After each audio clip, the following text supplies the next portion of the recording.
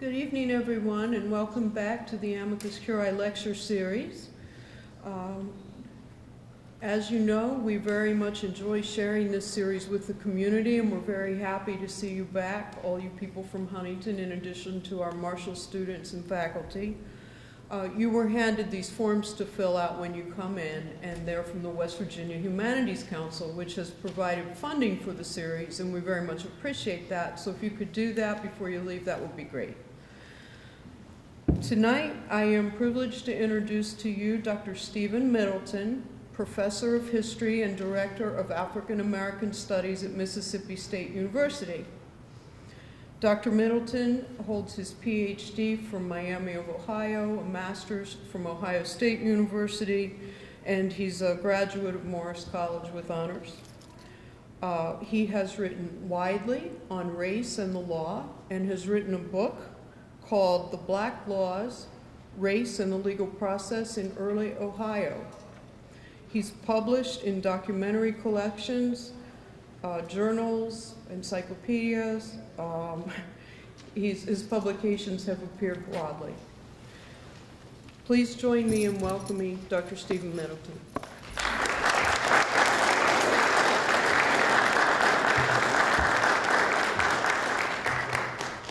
Thank you, Ms. Proctor, for this opportunity to speak in this impressive lecture series at Marshall University. Thank you also, Dean, for this opportunity. I've had a wonderful time since I've been here. I've spent the entire day here and took a tour around Marshall University, and thanks to Denise, where is she? Around Huntington. So I feel like I'm somewhat a member of the Thundering Herd community. I've met some real nice people, and I'll remember you all for a long time. So thank you for welcoming me here. Can you turn the sound up a little bit? Can someone turn the sound up a little bit? Okay, wonderful. I like that. Thank you so much. Let me know if you need anything else. Firstly, let me tell you what I want to do. We do want to talk about progressive constitutionalism and the assault on civil rights following the Civil War. While I was in graduate school, I became interested in Black congressmen as a research project. And being from South Carolina, I wanted to investigate how it was that African Americans, so soon after the Civil War, were serving in Congress from my state, South Carolina. And as I got into the subject, I discovered not only were African Americans from South Carolina serving in the United States Congress, African Americans from other southern states were serving, including from the state of Mississippi, where I now work. Some of them were U.S. senators. Blanche Kelsey Bruce, for example, Hiram Revels, were senators from the state of Mississippi. And many others, about 22 of them, served in the House of Representatives. So my question to myself was, how was that possible at that time? And only a few years later, there were virtually no Black Americans serving in the Congress of the United States. So as I began my investigation, I discovered, and I want to share with you what I discovered, and we'll have an opportunity to engage with each other over this once I tell you what I found out. I discovered that the Civil War enabled the central government of the United States to do something about American slavery. Before that time, from George Washington into 1860, most presidents simply deferred to the states when it came to slavery. So instead of using some of the powers of this new central government that had the power to regulate contracts, it had the power to regulate commerce, the central government simply allowed the states to sustain the institution of involuntary servitude that had been legal since the colonial period. Well, the war forced Lincoln's hand, as many of you know, starting with the Emancipation Proclamation. Lincoln took a stand to limit slavery in the states that were in secession. Now, of course, we all know that had the Confederacy won the war, slavery would have continued, but nonetheless, the Union won, And the Emancipation Proclamation at least put the United States on the road to general emancipation. With the 13th Amendment, Congress declared its national abolition law. And it's important to see it as such, a national abolition law, because there had been regional abolition laws before, as early as 1787. The Articles Congress had eliminated slavery, or at least prohibited slavery, in the Northwest Territory. So there had been regional bans before. The Missouri Compromise had limited slavery south of Missouri. So there had been regional bans, but there was never a national prohibition on slavery until the 13th Amendment. The amendment declared that there shall be neither slavery nor involuntary servitude in the United States, except those things, people commit crimes that could be subjected, could be punished in that particular way. And with emancipation, one would think that African Americans would automatically become citizens of the United States. But that was not the case. The 13th Amendment was not used to enfranchise anyone. Black people did not begin to vote because the 13th Amendment had been passed.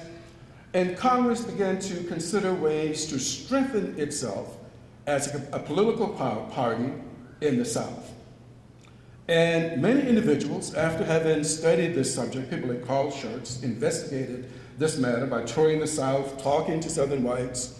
The Joint Committee on Reconstruction had also sent people throughout the South talking with Southern whites about how they felt in this post-Civil War community. What Congress discovered from various reports was that very little had changed in the South, that many Southern whites were simply waiting for an opportunity to secede again or to assert some of the same principles that they had asserted before the Civil War. Congressmen, especially Republicans, began to ask questions, well, how can we extend our political influence in the South? And how can we successfully reunite the Southern states with the Union? And many people began to say, well, one way to do this is to enfranchise loyal people in the South. And many of these loyal individuals were African Americans. And Congress began to act upon that idea in 1866 when it passed its first Civil Rights Act in that year. Now, the Civil Rights Act did a couple of things. Number one, it addressed citizenship, and that's important. No government had ever declared before 1866 who was a citizen. So the Civil Rights Act passed in that year declared that all persons born in the United States were citizens of the United States. This was especially significant in light of the Dred Scott decision, where the Chief Justice in 1857, Roger B. Taney, had said at the time that persons of African ancestry were incapable of becoming citizens of this country. Taney also had noted that those individuals, if they were held in bondage, were slaves, and as slaves were property and could be taken anywhere in this country without a federal law of any sort interfering with that. Well, Congress knew that it could not allow the Dred Scott decision to stand, so its citizenship clause in the Civil Rights Act was a way to counteract that measure. Now, there were some people, in fact, one of your senators from this state, West Virginia, his name, Peter Van Winkle, I believe, had said that Congress could not pass a statute to confer citizenship. In fact, Van Winkle began to say this as early as 1864, and he repeated this argument in 1866. Now, it doesn't appear to me, well, at least it's not clear to me whether he was simply against African American citizenship, but he was making the point that one could not, that is, a Congress could not pass a statute and confer citizenship. What he suggested Congress needed to do, if it was going to grant citizenship to anyone, was to pass a constitutional amendment to do it. But Congress in 1866 was unwilling to do it, or perhaps unable to do it. The Civil Rights Act was the best that they did, and black people became citizens of this country in 1866. In addition to citizenship, the Civil Rights Act also gave African Americans various rights: the right to own property, the right to enter into contracts, the right to sue and be sued. And it also had a clause, a kind of elastic clause, which said that they would have the same rights as whites who were citizens. However, that act also became vulnerable because many Republicans in Congress were aware that just as the Supreme Court in 1857 had declared that black people were not citizens, Congress was aware that the Supreme Court, following passage of this act, could again declare that that act was unconstitutional and that people of African ancestry could not be citizens of the United States. So by 1868, Congress decided, the Republicans that is, to pass a constitutional amendment, just as Peter Van Winkle had suggested as early as 1864. And the 14th Amendment is the one that declared that all persons born in the United States were citizens of the United States and the states where they resided. So therefore, citizenship now had become a part of the Constitution, beyond the reach of the Supreme Court, that is beyond the Supreme Court simply nullifying it as a statute. This constitutional amendment also addressed other matters. It did a little more with federalism than even Lincoln had done. Remember, so that Lincoln used the Civil War as an opportunity to enlarge federal powers, using the war powers in the Constitution to declare slavery unconstitutional in the states that were in rebellion. This was an enlargement of federal powers. Congress, with the 14th Amendment, tried to do something in addition to that, to curb state power. And what it did, and many of you know the amendment, the first clause addressed citizenship. The second clause placed clear limits on the states. The second clause says, no state shall, the restraint, no state shall do certain things. What could they not do? They could not deny a person, a citizen, equal protection of the law. They could not deny a person certain privileges and immunities. And they could not deny a citizen life, liberty, or property without due process of law. So the 14th Amendment clearly placed limits on the states and its citizens. And we have looked at two legislation. We've looked at Civil Rights Act of 66. We've looked at the 14th Amendment of 68. And both of these, in my way of thinking, were highly progressive civil rights measures passed by Congress at this time. But Congress did not stop there. In 1875, Congress passed its most comprehensive civil rights legislation to date. And that statute addressed public accommodations.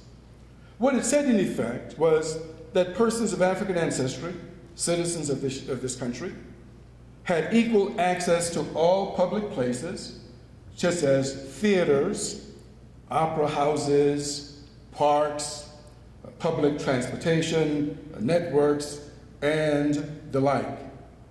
So therefore, upon passage of this law, African Americans throughout the country, as far west as California, as far north as New York, and various places in the South, attempted to board trains on a non-segregated basis, attempted to enter into theaters, into restaurants, and other places. And what they discovered, that the proprietors of these establishments denied them access.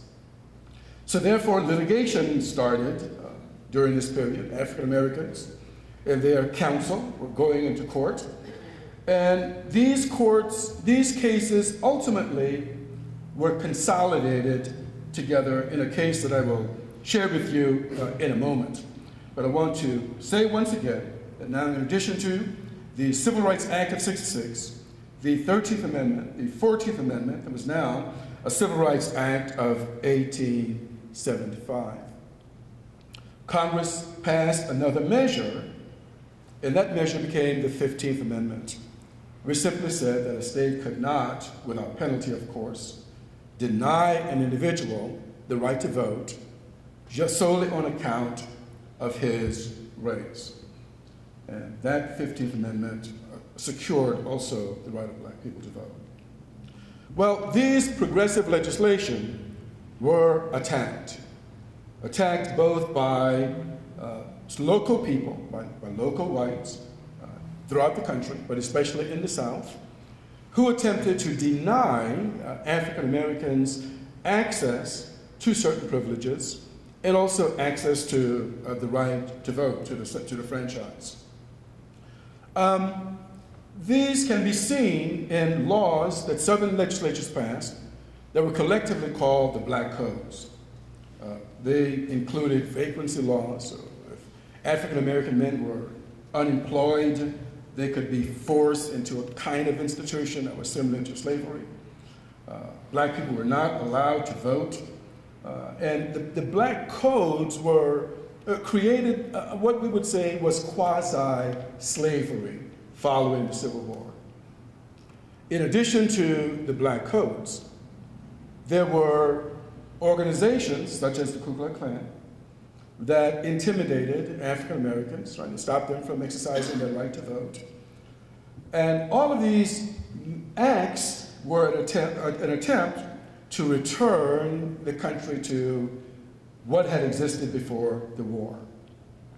In addition to the people attempting to minimize the rights of African Americans, the Supreme Court also supported them in a series of cases. That is, it supported those who wanted to disenfranchise blacks following the war. And I just want to share a few of those cases with you.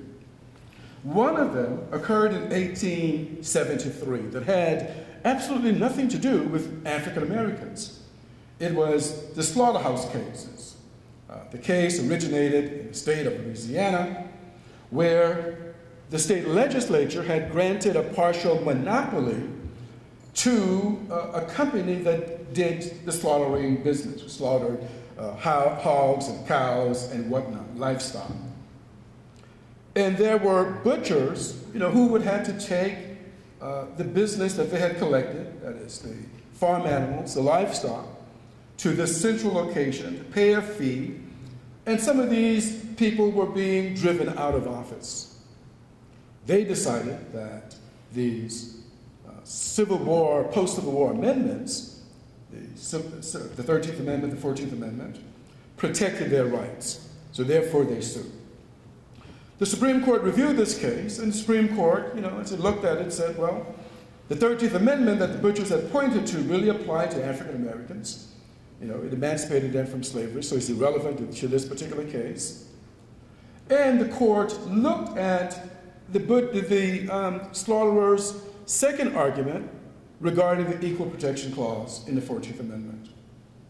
And what the court said was simply this, that the 14th Amendment was designed to protect black rights, the rights of black Americans, but in addition to this, the 14th Amendment had only the ability to protect those rights which came as a result of their federal rights or their national rights. And the court also said that there were some rights that would accrue to citizens of the states by virtue of their state citizenship. So if you're with me on this, you'll notice that what the court said was that there was a dual citizenship clause in the 14th Amendment. Congress had the power to protect one type of citizenship, and that is national citizenship, but Congress could not secure any rights that accrued from state citizenship. Now in this case, it had absolutely nothing to do with African Americans, ultimately spelled disaster for African Americans because of this dual citizenship construction of the 14th Amendment. The court was showing that it was unwilling to use its power to secure the rights of African Americans. This was a very conservative court that was unhappy with the growth of federalism during the Civil War, and in addition to not being sympathetic to black people, probably wanted to return closer to the period prior to the Civil War. So the slaughterhouse cases was one of them. One case that I want you to note.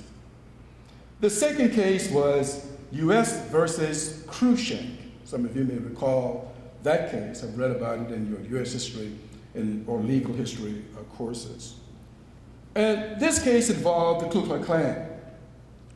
And the Klan had pulled together in an effort to deny African Americans the right to freely assemble and also to exercise their Second Amendment rights, that is, the right to bear arms.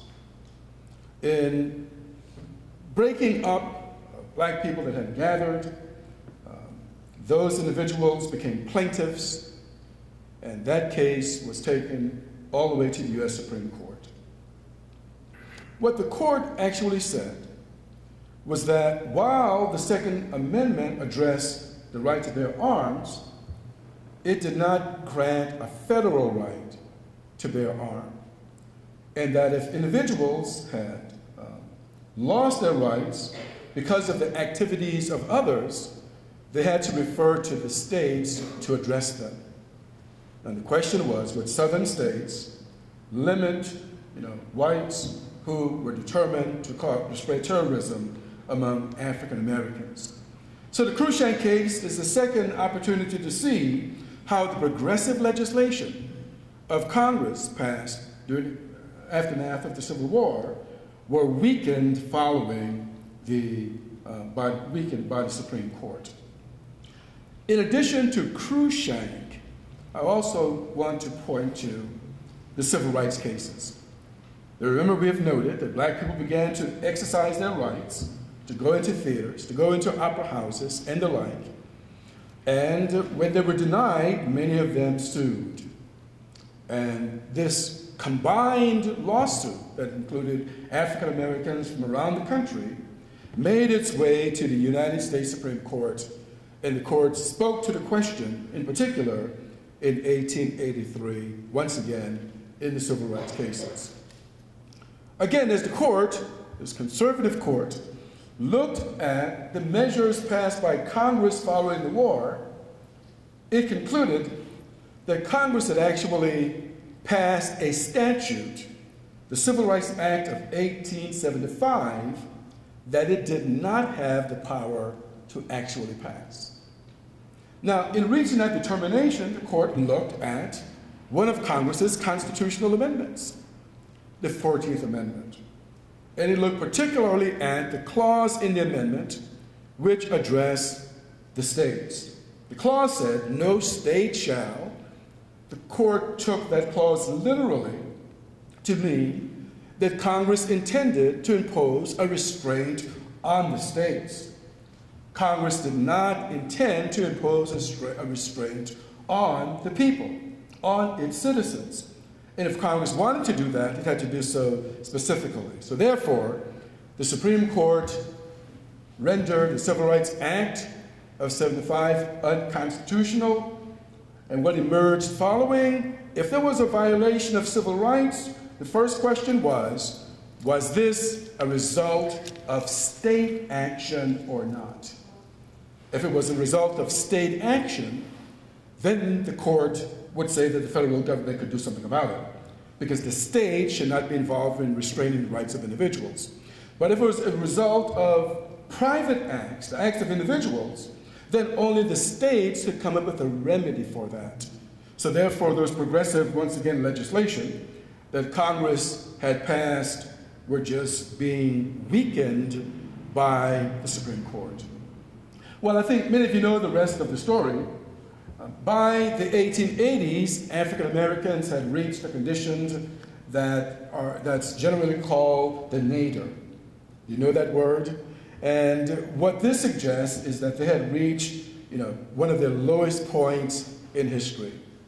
But actually, matters got a little worse for African Americans in the United States, even though the Civil Rights Act was still in the books. The 13th Amendment was still a great constitutional amendment, the 14th and 15th. By 1896, many of the state legislatures, especially those in Louisiana, were drawing up segregated, facilities. And the United States Supreme Court had the opportunity to make a decision regarding that in 1896. What it did in effect, what the court did in effect, was to simply legalize segregation by saying, as long as an institution was available to black people, and one was available to white people, there was no violation of the United States Constitution. And of course, into the 20th century, two societies virtually existed, one black and one white. Well, that's what I wanted to say to you regarding the subject. And if there are any questions or comments, we have some time for that.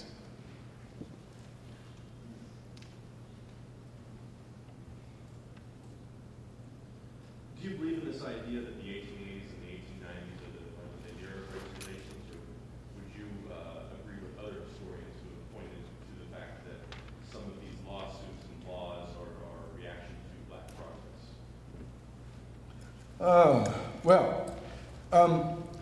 That's a good one. Well, what I would say is that certainly the lawsuits were a response to black progress. Something changed following the Civil War. There's no doubt about that. Structurally, something had changed. And what the nation was trying to work its way through was whether it was going to apply this, these reforms or not, as Congress no doubt intended. But when I look at this whole concept of the nadir, I would say that, gosh, the whole of African American life in America, from their entry in 1619 until into the 20th century, probably constituted a low point. Not distinct. It's hard to distinguish them. That would be my response.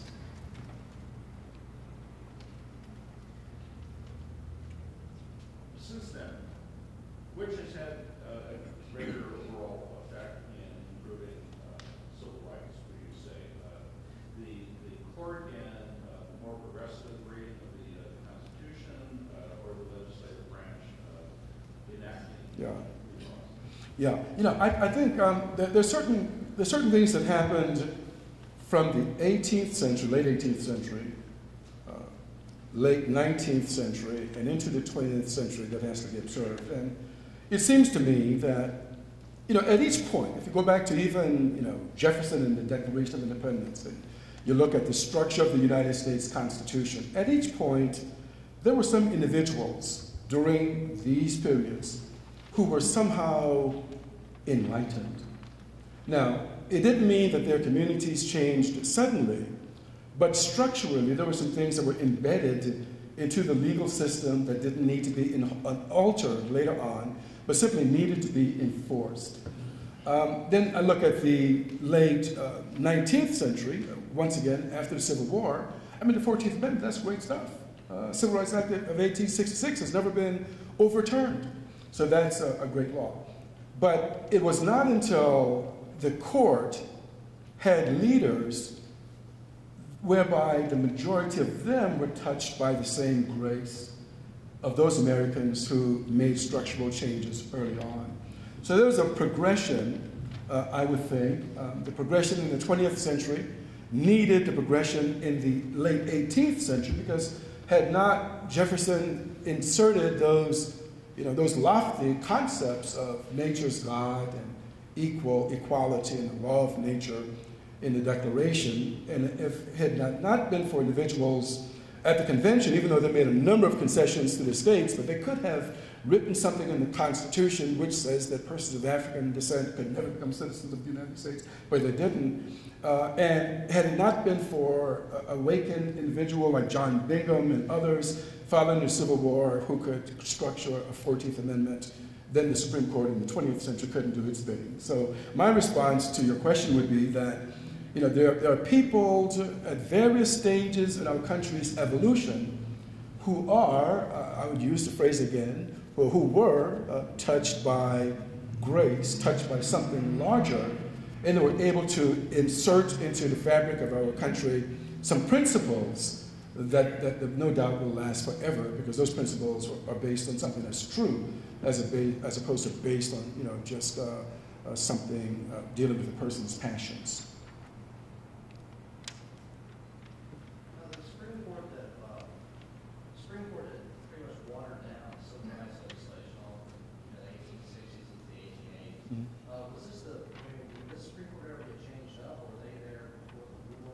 Yeah. Sure. Yeah. Yeah. The court did change. I mean, you know, the court of the Civil War era is not the court that preceded the Civil War. I mean, Taney is gone. Taney has died. I think Chief Justice Wade is the Chief Justice during the 1880s. Prior to him, Chief Justice Chase. The court is different. Lincoln had some appointees during the course of the Civil War. But this court was still, you know, one can say, I mean, the question really is, was this court motivated only by race, or was it motivated by something else? You know, I think that this court was also motivated by its conflict over federalism.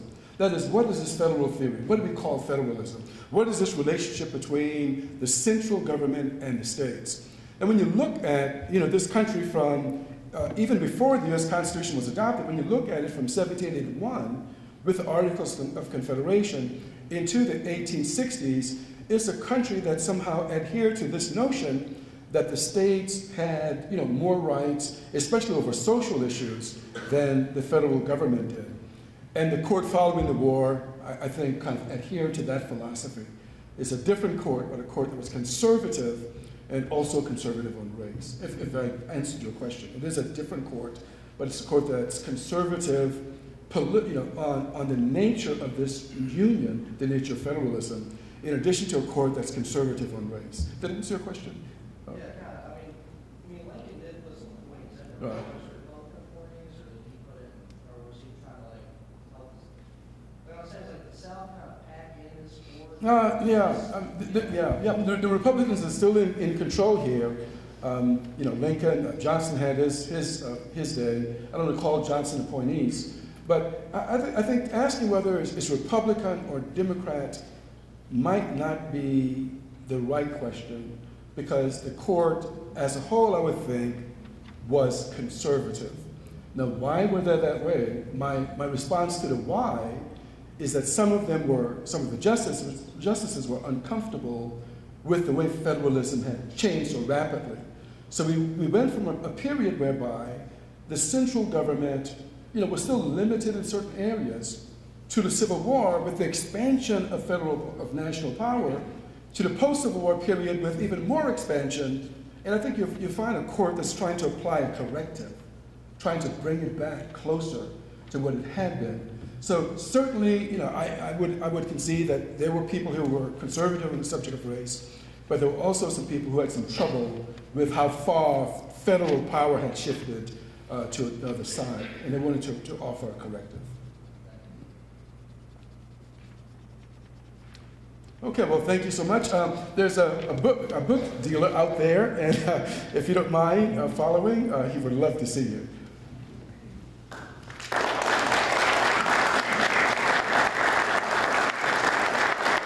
Thank you, Professor Middleton. Dr. Middleton, we have a little gift for you to remember us by, and thank you very much. Okay, well, thank you. Okay, thank you all.